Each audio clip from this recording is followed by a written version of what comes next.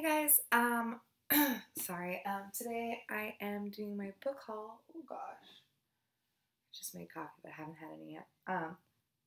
For August, I do have some books that I bought in July because I was really naughty, and like the day after I posted my book haul, there was a book fair, and so I went to that and I got a few things.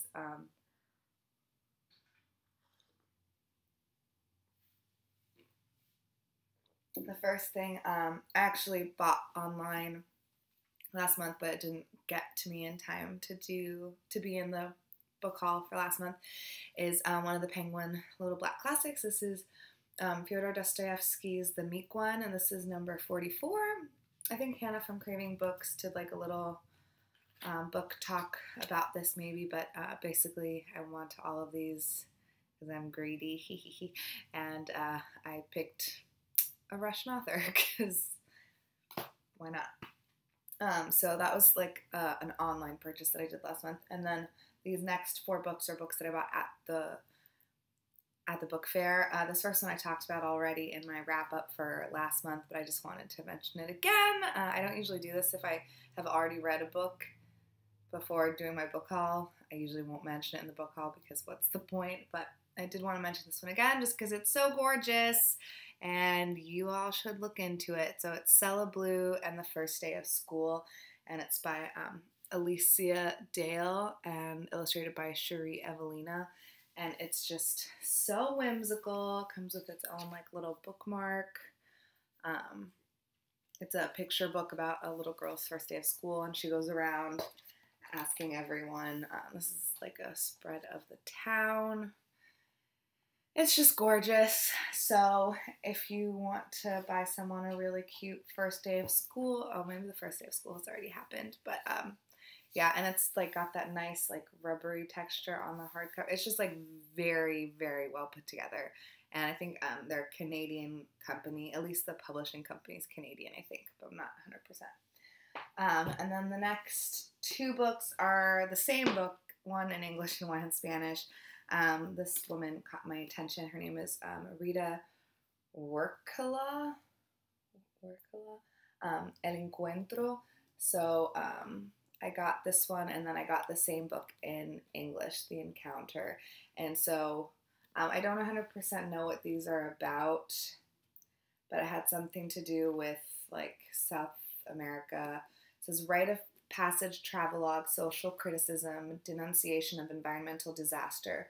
These are some facets of the ambitious novel by this Argentine resident of the United States. So yeah, because we were talking to her about like how we prefer this cover much more over this cover, and then she made a comment about how this is, I mean, it's basically a map, but it's melting like the country or continent. I can't really tell 100%. It looks like South America, but it's melting, and so that has to do with like the plot, and so I was very intrigued.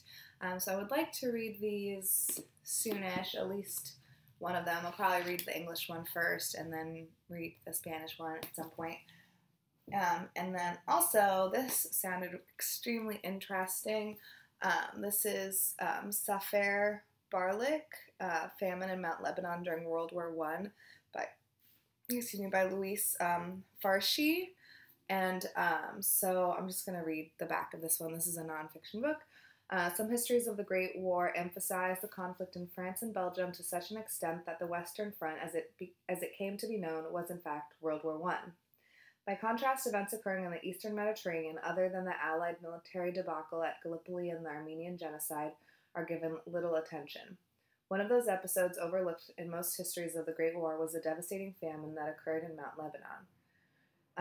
So it's about that, and that sounds fantastic because yeah, I feel like when we talk about World War I, all we talk about is like not Eastern Europe, but like Europe and Europe's involvement, and I didn't really realize that you know, this happened. So I'm really, really excited to read about that.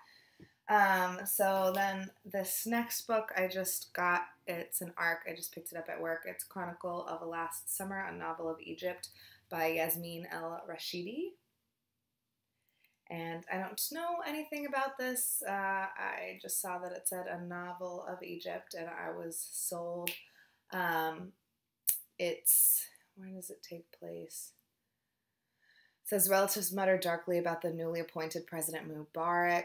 So I'm really excited. It says that the Chronicle of Last Summer traces the fine line between survival and complicity, exploring the conscience of a generation raised in silence. Ooh, and it's pretty small, so hopefully I can get to this one soon. This one comes out, it already came out, in June of 2016. I always get last pickings at the ARC, shelves, because I'm never there.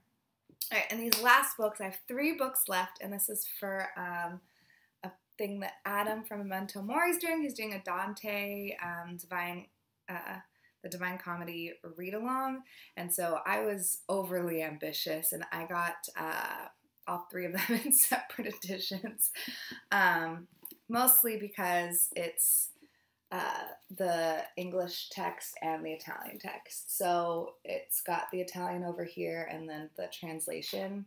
So my goal is to be able to read them both in English and in Italian, but as we all know, I'm not like super hot on the Italian reading, so we'll see. I'm really excited. Yeah, we'll see. It might be very difficult, especially because it's not like contemporary modern Italian, it's old Italian, but I would like to try, so that is why I got these. I'll probably at one point end up buying just like the regular translation to have on my shelves as well, but I couldn't. I like really wanted these, and then he said he was doing this read along, and I was like, oh, perfect. I guess that means I have to get them. So I have this one here, Inferno.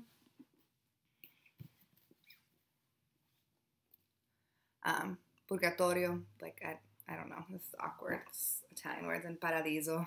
So I'm really excited. I probably won't read all of this. Thankfully, I mean the Italian part is I feel like that's a note. But the Italian part, oh yeah, oh how nice. There's a note at the end of each like stanza or whatever. So there isn't a ton of text on the page, but I do feel like it's going to be difficult for me to read. So wish me luck with that one. I think the read-along starts next month. I'll see if I can find one of Adam's like announcement videos and link it below too. Thanks for watching. That is my book haul for this month, and I definitely won't be buying any more books this month, hopefully. I hope everyone's having a great day.